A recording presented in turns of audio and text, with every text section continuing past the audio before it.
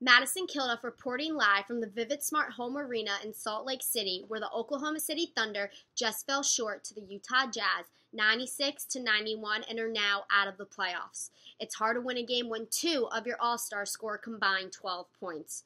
Russell Westbrook accounted for 46 points, which was more than half of the Thunder's overall score, but was not enough to carry them to Game 7.